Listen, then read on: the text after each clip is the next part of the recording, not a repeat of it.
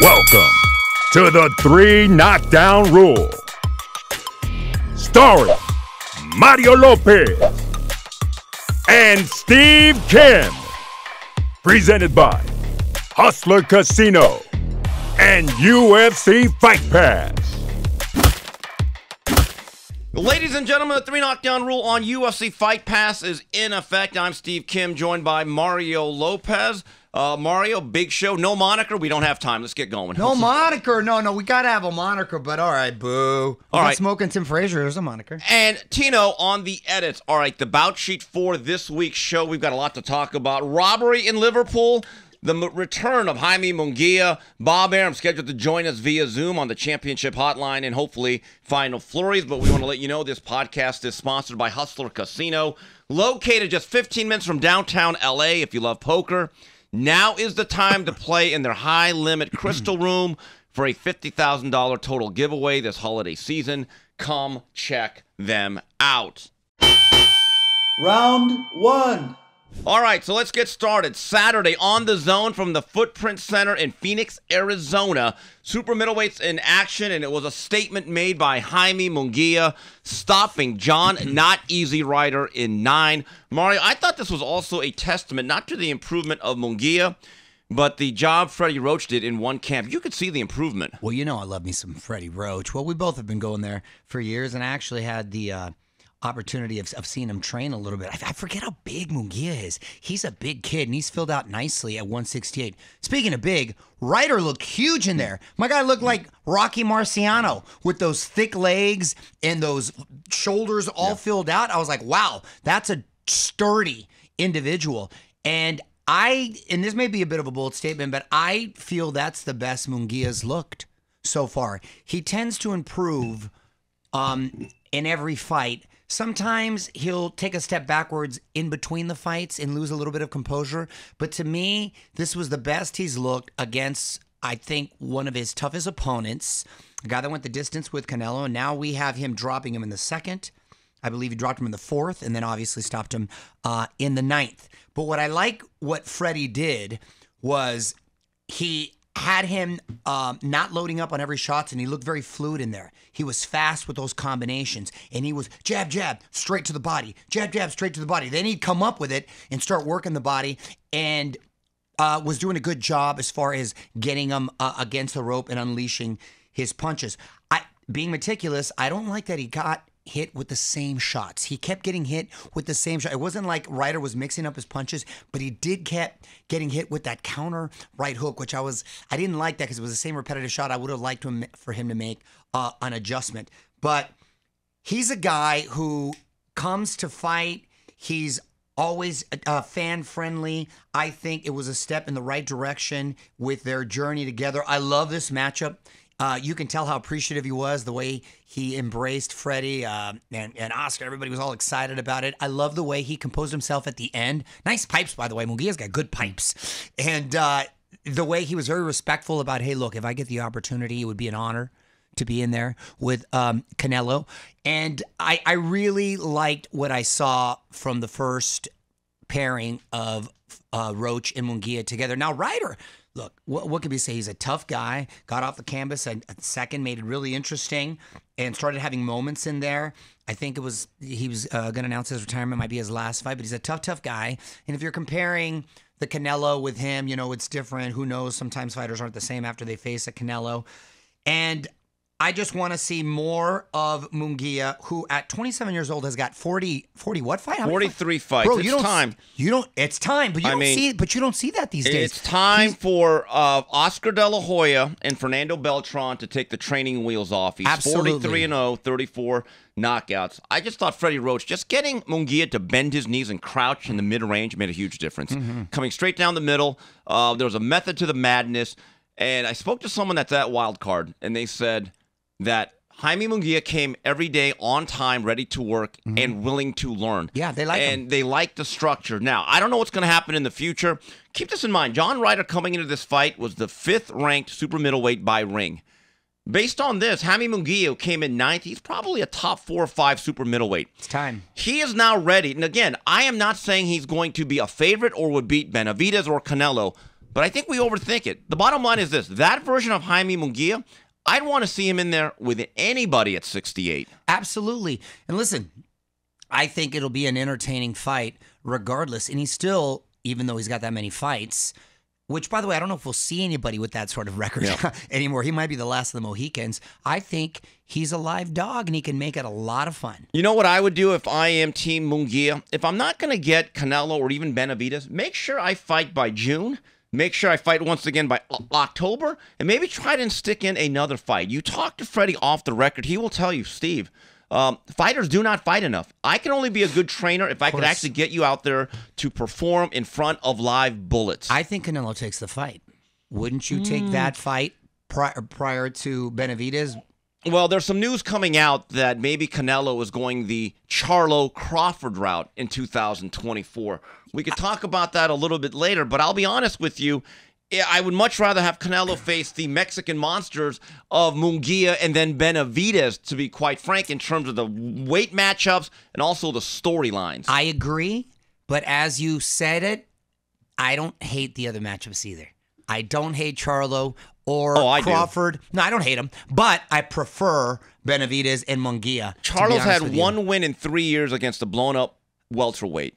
He didn't really blow me away against Benavidez, other one. I agree, but I still think the optics, the storyline, the build-up, him beating both the brothers, I still think, and look, he's at the point in his career where he's able to kind of be selective right now. And if he were to do just exactly that, Charlo and Crawford, I'm not mad at that. There was that stupid stigma for a while. He wouldn't fight any African-American fighters, which is silly, right? Because the champions weren't at the time. So he'd stop that narrative. And then after that, if he follows it up with a Munguia and Benavidez, I'm all for it. The problem is with both fights, those guys are significantly smaller. And you pointed this out about Crawford. I wish Crawford would give himself more time to acclimate and move up the ladder. When you're talking about Munguia, you are talking about a legitimate, full-fledged 68. We're talking about Benavidez. Benavidez one day will be a cruiserweight. Trust me. So size mattered against Bivol, right? Because size matters when it comes to weight classes at the world-class level. When you look at those two other fights, number one, Charlo has not been all that active. I don't know where he is mentally. Crawford, maybe the best. Belt holder, though, okay, but still hasn't lost in that weight class. Whatever. No, but all right, you want to get technical. You look at Crawford, maybe the best fighter in the world, but again, moving up a full 43 weight classes. Yeah, we've talked about this to Crawford himself. I know, but I wish he had one more fight prior to that. And if you look at the way Munguia performed, he's exciting, he's fun, and the way this was a fight. I thought it was interesting. I asked a guy that's in the gambling world, what are the odds on the Ryder fight? And he said, Steve, it's interesting. I thought maybe Ryder was a live dog, but this was telling. He started off at -200. And it ended up being -400. So it was absolutely a case where we're expecting you to win, but how do you win? And the way he dominated, and the way he scored 4 knockdowns, and also the way he was really, really, I thought, much better at a distance, gauging distance. And look, he's going to get hit. He's not Willie Pep. I get it. You know what? That's part of the fun of Munguia. And you know what? He gets hit, but he doesn't look beat up afterwards. He's got a good beard. No, but he doesn't. You know what I mean? He doesn't look lumped up. He looks great. I agree. I told you. I would prefer the Mexican duo. However, I'm not mad at the other one. Real quick, would you rather have Crawford face Teofimo or Canelo? Talk about size differences again. Oh, the recognized 140-pound champion against the undisputed 47. Give me that one. Yeah. All right, when we come back from the 3 Knockdown Rule on Hustler Casino, we're joined via Zoom from the man himself, the Bob Father, Bob Arum. Catch the streaming live right on YouTube. Welcome to the big leagues, kid. $1.2 million.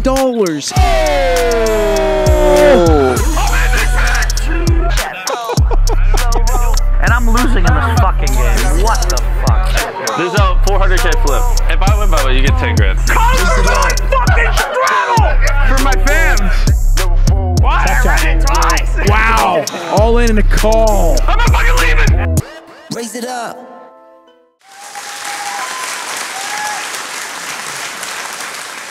And we're back on the 3 Knockdown Rule. Mario Lopez, Steve Kim, and joining us on the championship hotline, the chairman and founder of Top Rank Boxing, one of our favorites, Mr. Bob Arum. Hey. Living legend. Great to see you as always, sir. Yeah, well, Let's I'm, get this started. I'm Let's go waking back a week or me two. up to talk to you guys, right? Every day is a blessing. Every day is a blessing, sir. You're absolutely right. So, Bob, quick question that I have. Let's go back a week or two. What did you think of the Michaela Mayer Natasha Jonas fight? Obviously, a very tough decision that went against your client, Michaela Mayer. Is there any chance of a rematch taking place? Oh, obviously, it needs the agreement of both fighters, and it was a terrific fight. Really exciting. I thought Michaela pulled it out. Uh, and of course, we're going to work diligently to try to make that rematch happen. But again, it depends on both uh, fighters to do a rematch because there's no clause in the contracts mandating a rematch.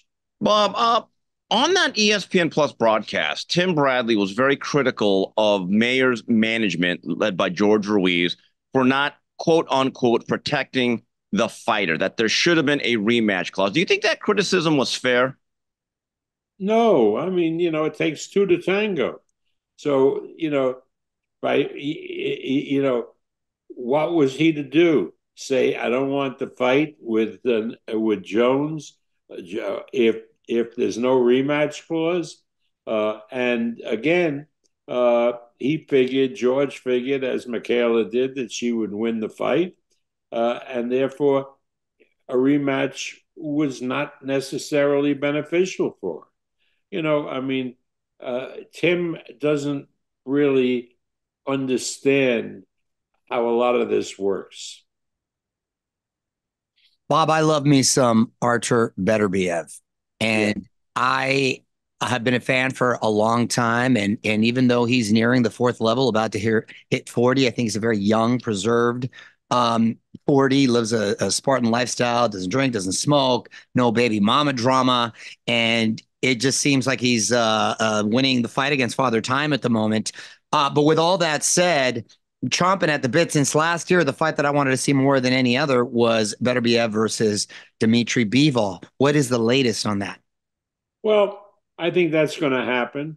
I'll be over in Saudi Arabia in February for February 17th fight between Tyson Fury and Usyk.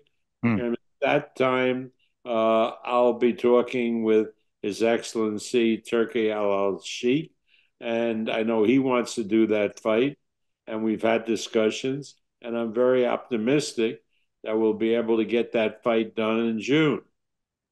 Oh, that is fantastic news. Along the lines, but I mean, God bless Saudi Arabia. They really have stepped it up and have been just that, a blessing to the sport. How have your dealings been, and what has your experience been as far as having to work with them?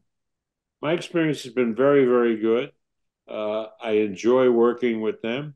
They obviously are trying to build up Riyadh as a big tourist attraction, which I think it will become.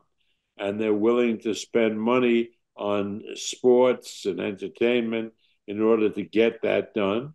And that's a blessing for boxing. And it enables us to make fights that otherwise wouldn't be able to be made because of fighters not being happy with the money they're getting, and with the entertainment group in the Saudis and His Excellency, they put up the money that's necessary to make these fights, which a promoter who is relying on television and the gate in, say, the United States or the UK is unable to do. Bob, I know that there's a fear among certain boxing fans, for whatever reason, that every single big fight's now going to go to Saudi Arabia. Is that simply a panic type of thought process? Like, how many fights do you see them doing per year moving forward? In talking with them, their goal is to do 6 events a year. And I think doing 6 events a year doesn't really negatively impact the kind of events we want to do in the United States and other places around the world. And it just means that if the boxers perform well in our events, the possibility of fighting in Riyadh becomes enhanced, where they can make considerably more money. That's significant. 6 fights. That's encouraging to hear, I think. Your thoughts, sir, on Teofimo Lopez and his journey this year in 2024? I know it starts, well, I think a little less than 2 weeks, in February 8th against Jermaine Ortiz. But what are your plans if it was up to you and you can control the Lopezes? Well, I've been talking to Teofimo at length, more than I talk with most of our other fighters. Oh, that's good. He lives in Vegas, and he is very eloquent and likes to have conversation with me. And based on what he said, if he gets by Jermaine Ortiz, which is a tough opponent, he is looking for us to make the biggest possible match for him. And there are a lot of people out there that he can fight for big matches. One of them is Devin Haney, which would be a tremendous fight. Mm-hmm. Another match would be against maybe Terence Crawford, which he's willing to face. So Teofimo is ready to fight anybody that we get for him, but he wants really big fights the rest of this year. That would be if he does Jermaine Ortiz, then go to Devin Haney and Terence Crawford. If for some reason that were to come to fruition, wow. Yeah, that's a great lineup. Bob, what happened? Because there's so many different versions. And I know even Teofimo came out and said, well, we were negotiating the Ryan Garcia fight, but then Top Rank only offered $1.5 million, which I found dubious.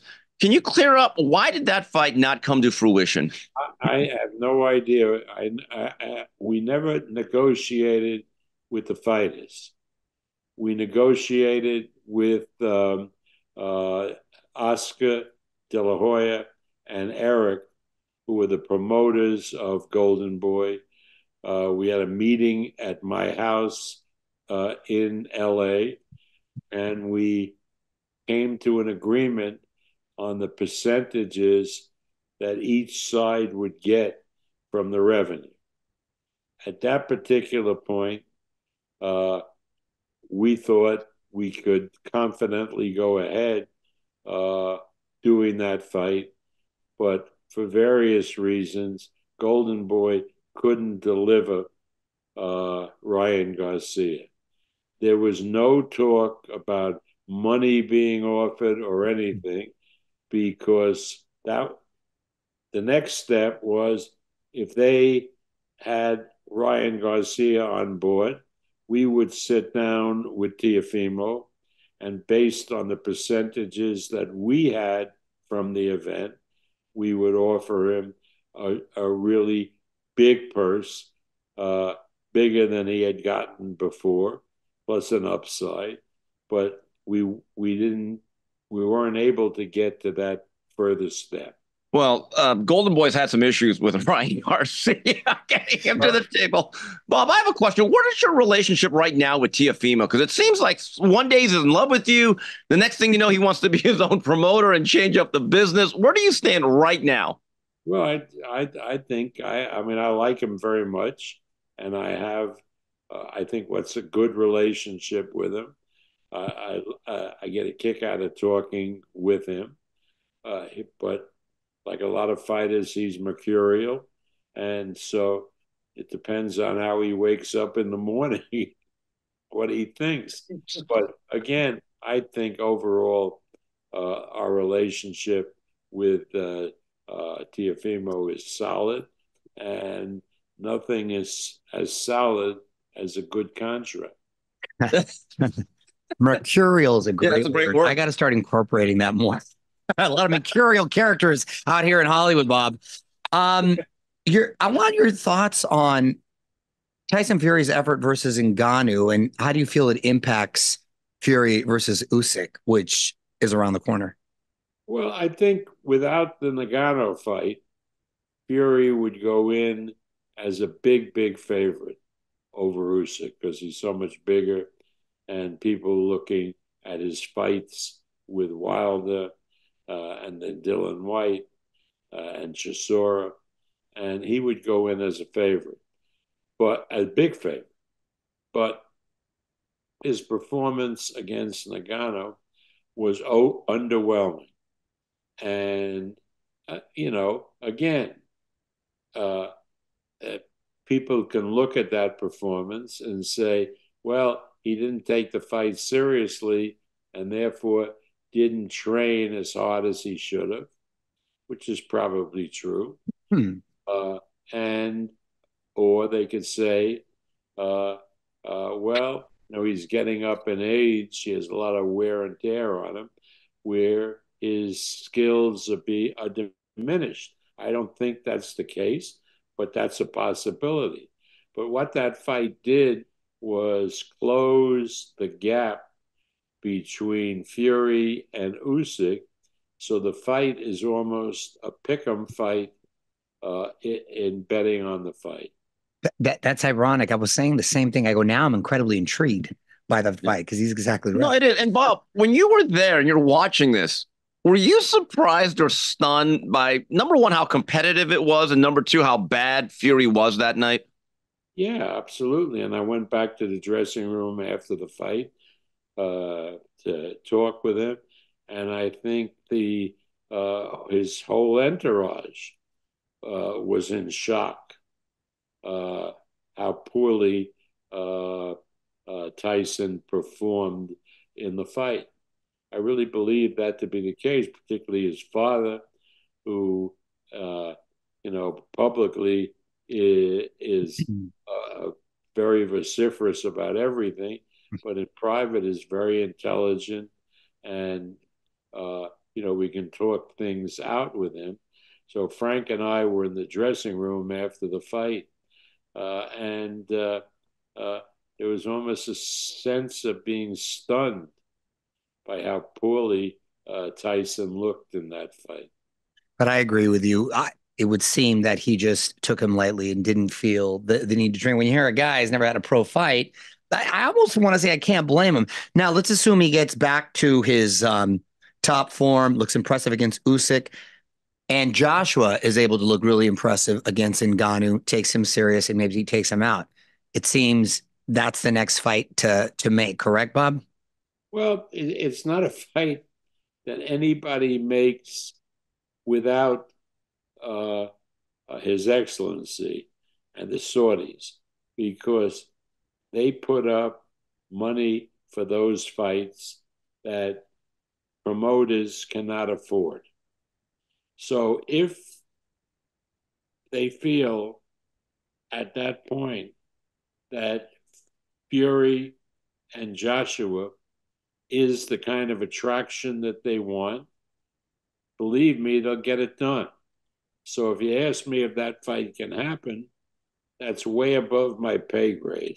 Way above what I. Well, keep this in mind, though, Mario. There's also a rematch clause with Fury and Usyk, so you still got to work that out. Bob, the monster Inoue, just a spectacular fighter, put on another great display in December and unifying the titles at 122. I believe he'll be fighting Louis Neri at the big dome out there in Japan in June. I want to ask you this again, because I know things change. He makes a lot of money in Japan. Is there any chance of him ever returning one more time for a fight in America? Well, first of all, he's fighting Neri in Japan. Good fight. May 6th. Yeah. And it is the first fight since Tyson and Douglas fought in the Tokyo Dome that a fight has taken place there. Oh, wow. The Tokyo Dome is a big indoor stadium where I think the Tokyo Giants play their baseball games. And so it's a very prestigious uh, uh, arena, seats over 50,000. Oh. And with Inoue, it'll be filled. Now, the question of whether if he wins that fight, he comes out of Japan to fight either in the United States or Saudi Arabia, that's really up to Ohashi-san, my co-promoter, and Honda-san, who is the voice of boxing in Japan. And I'd have to talk to them at that time. It's a combination of determining what he can do in Japan financially, which is huge, and what he can do outside of Japan, which, particularly if we're talking about the Saudis' interest, it could be even greater. So again, I can't honestly answer that question. I love that. See, this is one of the things I've always said: boxing and soccer or football are truly global sports. We're talking about making deals with Saudis, with the Japanese. You don't deal with that in any of the sport. It's awesome, Bob. Your thoughts, sir, on the landscape now in boxing without Showtime? Well, I think PBC, Al Heyman, and his group are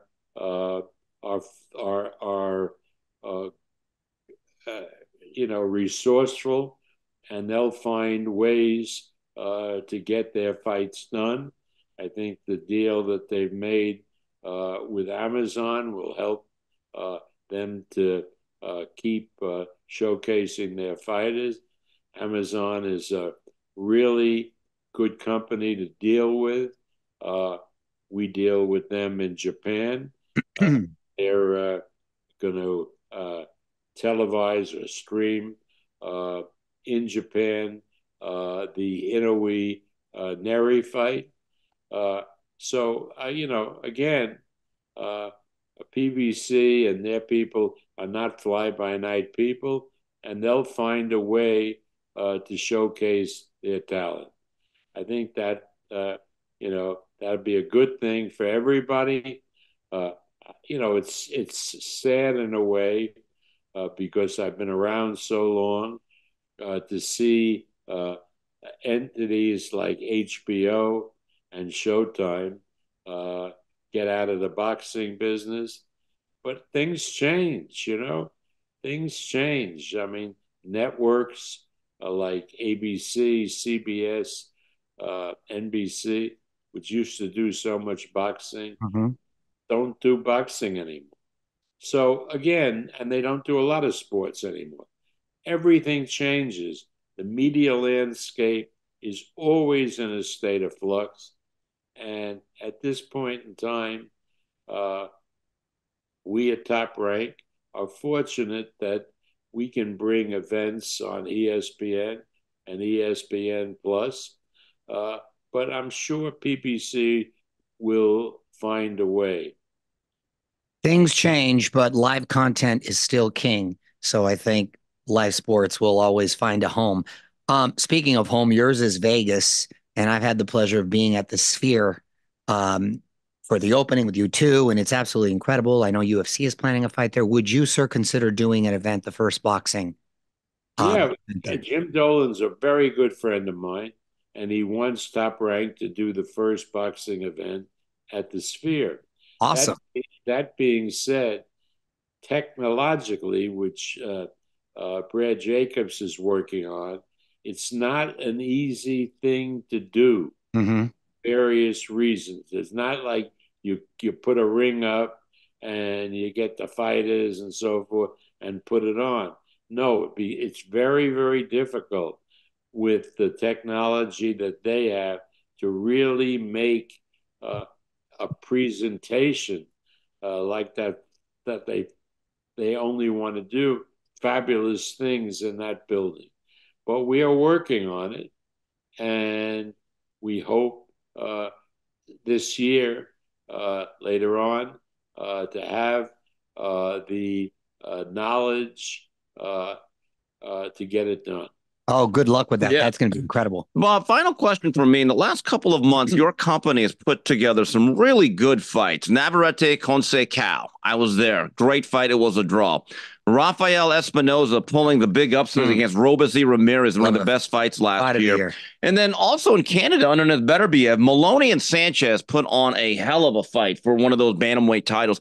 Bob, is there any chance of any of those fights being run back in 2024? Well, which fights are you talking about? Well, all three of them: Navarrete, Conceição, Espinoza, Ramirez, or Maloney, Sanchez. Navarrete had some kind of minor operation. He'll be back in action later this year. And the question is whether he's going to stay at 130 or go up to 135. That's a determination that he and his management have to make. And so we'll see about that one. The Espinoza fight with Robezy Ramirez was brilliant fight, really good fight. Could have gone either way. And Espinoza, to the surprise of a lot of people, pulled it out. And I think my guys are working on a rematch later this year. That's a terrific fight. It deserves a rematch. What other fight were you talking about? Well, also Maloney Sanchez, I thought was a really good fight. Maloney is, I think, he's booked to fight somebody else in Australia, where he comes from. But in the future, we can certainly revisit him against Sanchez. But right now, I think Maloney is fighting somebody else in Australia.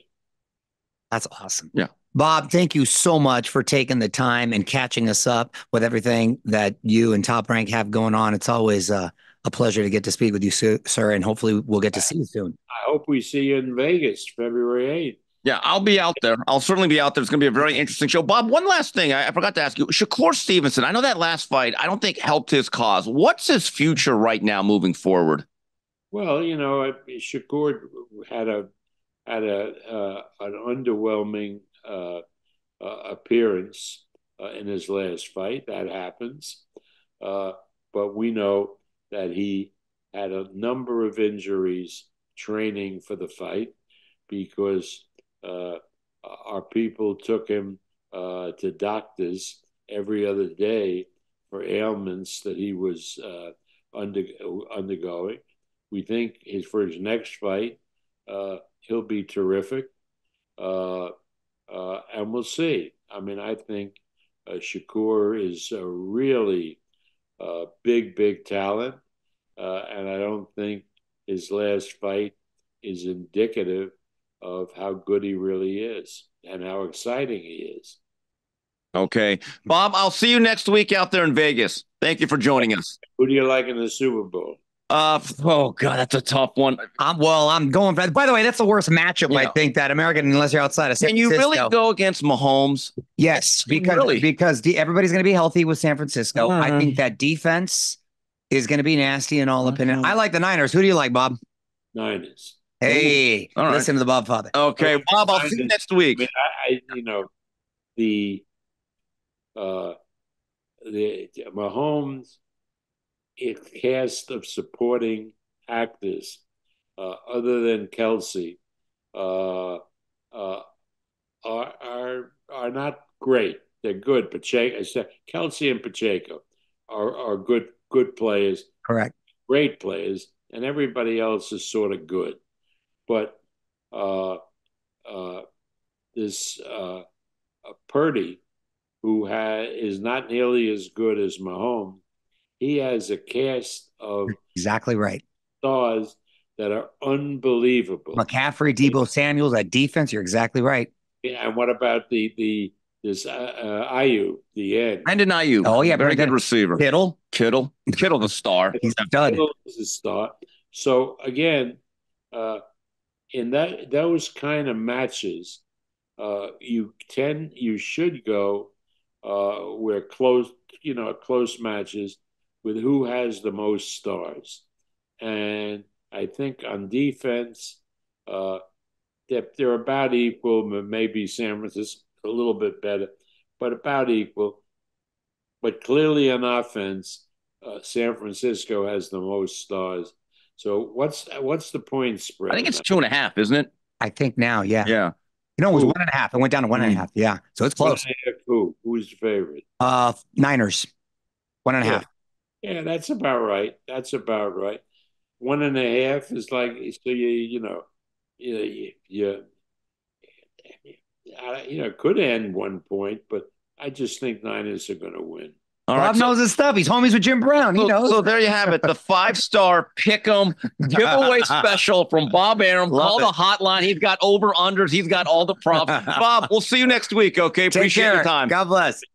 Good talking to you. All right, and that's it for that interview with Bob Arum. We'll be back with the more 3 knockdown rule final flurry, then Ask Mario. News and notes. And we're back on the 3 knockdown rule. Ladies and gentlemen, if you'd like to get involved with the 3 knockdown rule and sponsor our fine program, we still have some slots available. Please reach out to us by emailing info@boxbid.io. Once again, that's info@boxbid.io. Boxbid.io is an online platform that is launching soon that helps public figures and professionals in the world of boxing get sponsorships. We are proudly working with boxbid.io. Mario, I hope at Bob's age, if I can reach it, again, that's an assumption, I hope I have that much life in me. He's what, 95? 93, I think. 93. Okay. Much has been made about people's age and their just a number to ability to do things. I've never, in all the times I've had a conversation with him or him interview, heard him be at a loss for words or stutter or mumble words. He may take his time, but he is as sharp as a tack. My guy is firing on all cylinders, and he really is like a living legend. That dude's awesome. 93 years old. He's great. All right, moving on here to news and notes. Mario. You're all heart, Kim. No, I love Bob. I love Bob. Bob's like talking to my old neighbor. Hey, Bob, what's going on? Nothing. How are you doing? I was like, that would have been nice for you to like chime in with something. You're like, fuck Bob. I said it. We have limited amount of time. Mario, Ryan Garcia had an interesting week. Last Tuesday, he's announcing to the world, I'm fighting Rolly Romero. He's tweeting about it. April 20th. And Floyd said it was going to happen, my running buddy. This is after he says, no, I'm switching course from Haney. And then I'm going to go to Rolly Romero. And then Oscar said, no, we're doing Jose Ramirez. And then all of a sudden, Ryan came out like Dikembe Mutombo and wagged that finger, said, no, we're doing this thing. Then the very next day, the PBC and Rolly Romero announced, no, we got our own plans. Pitbull Isak is going to fight Romero. So it's like, I have some kind advice for Ryan. Ryan, try to actually work in lockstep and in togetherness with your promoter. Stop going rogue and stop listening to people who have nothing to do with your career. What a fine mess. It's boxing's version of Days of Our Lives. It's a soap opera that unfortunately he's kind of put himself in. The good thing about social media is you can talk directly to the people. The bad thing about social media is sometimes you can talk directly to the people. So you've got to be really careful and buttoned up and make sure all the T's are crossed and the I's are dotted. I don't think anyone at Golden Boy or Oscar went rogue with the Ramirez thing without having a conversation. Of course not. That's not. Foolish to think. So I don't know what happened, but I just feel like the public's getting tired, and I wouldn't speak again until things are signed and buttoned up. I like that Ramirez fight. That's a really good fight. Now, mind you, there's no title on the line, but still, I think that's a really good fight. Get him back, if he's able to be victorious, back in the mix to be taken serious with these other champions. Because if he doesn't fight someone like Ramirez or one of the champions, what is it then, Ken? Right, and then I hope he doesn't just sit out another 7 months waiting for the fight. By the way, nothing is keeping him from going back alongside Oscar to Eddie Hearn or whoever represents Devin Haney and rekindling that. Because Devin Haney, as of right now, does not have a fight. I was thinking about it. Would you, let's assume it's a blank slate. No pun intended for my game show. Yeah. 6 p.m. on Game Show Network. Thank you, Frazier. Let's assume it is a blank slate. If you're Garcia, would you rather go Ramirez and then a Haney, or go straight to Haney to get a little more time with the coach, to get a little more That's not a bad plan. I would not be opposed to it. I think at this point, look. They're very different in styles. He Obviously, it's not like... one time last year. Right. Try to get at least 2. Do your job. Get better. And stop making an ass out of yourself on social media. You're not that smart. I don't want to be cold about it, but that's the truth. And they put Oscar, who, again, he's not blameless, but I think he gets a bad... It is hard to promote and work with somebody who keeps having their own plan and going directly against your own interests as a pair. It's frustrating. You know? It's frustrating. Also, speaking of Romero against the Pit Bull, that is part of the PBC premiere on Amazon Prime pay-per-view, which will be headlined at the T-Mobile in Las Vegas. I like that fight. On March 30th. Tim Tszyu against Keith Thurman. Before you get to the Keith Tszyu, going back with Romero and Cruz, what happened to my boy Barroso? Is he just sort of by the wayside? Does he not? I think he's too dangerous with the way he socks. No, I know. Well, that's the thing. But he's got that WBA title, and you're right. I thought the WBA should have said, okay, Romero, you got to go back here. Right? I mean, why didn't they mandate a rematch? No, my question, I'm sorry, I should have phrased it better. Garcia and Barroso. Oh, no way. You think he wants to face that old hammer? Oh, you think you'd rather face him or Isaac Cruz? Let's assume Isaac Cruz gets through that. That's a great question. You're right. Who would you? Just for sheer curiosity, I want to see the old guy get a payday. Plus with that big left hand of his. No, right. And I'm saying, if you're Garcia, who do you want to face? Who'd you face? Barroso or Cruz? Isaac Cruz.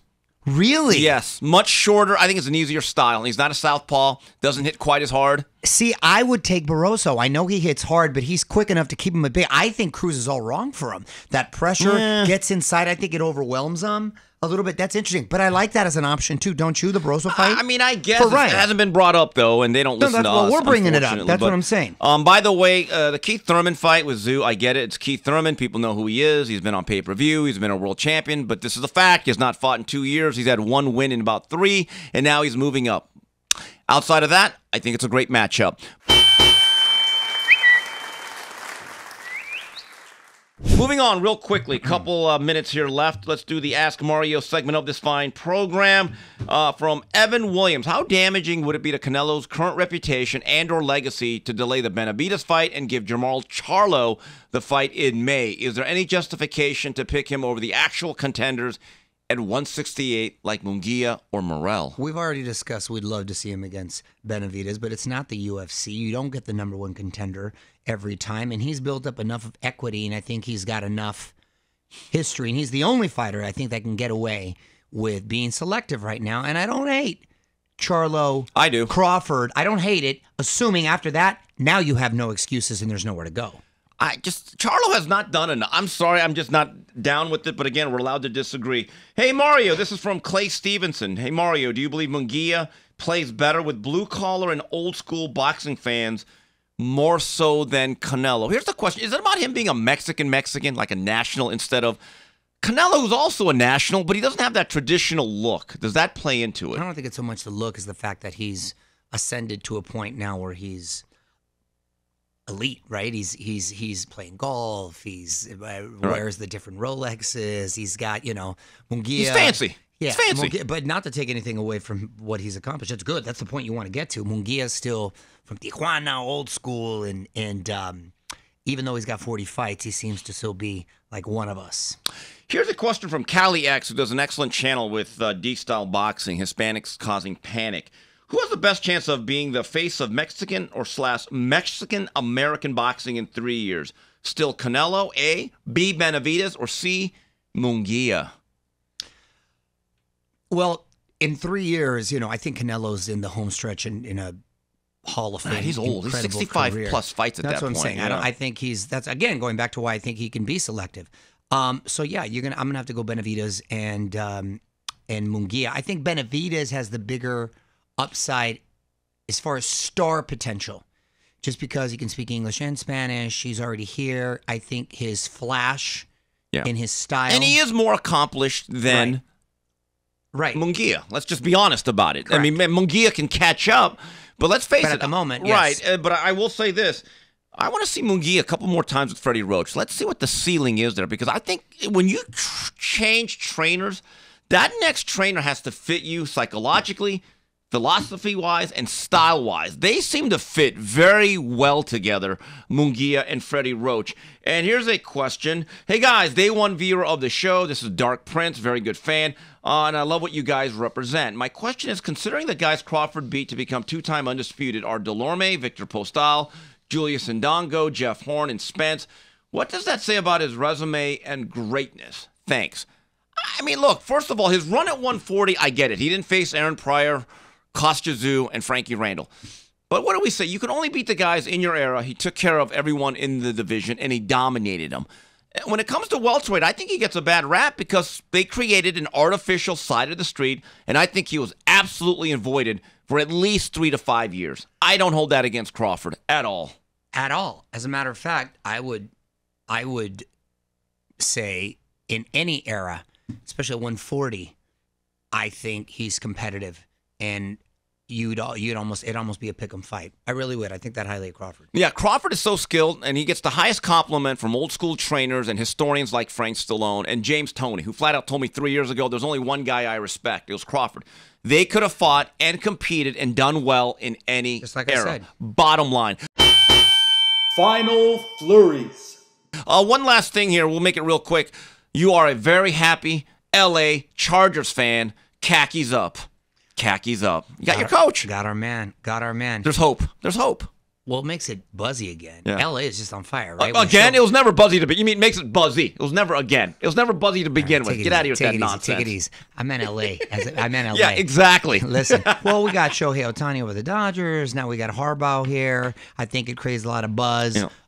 Even over the Rams, who look like they're on upswing too. But yeah, look, he was able to take San Francisco, turn around real quick. So 1 year. Fingers crossed, prayers up that he'll be able to do that. But again, we have Mahomes in our division, a very tough division, and there's rumors that Russell Wilson be going to the Raiders. That's going to be a headache. So look, it's going to be very, very exciting. So think about this: who would you rather have had taking over, Alex Smith in 2011, or this version of Justin Herbert?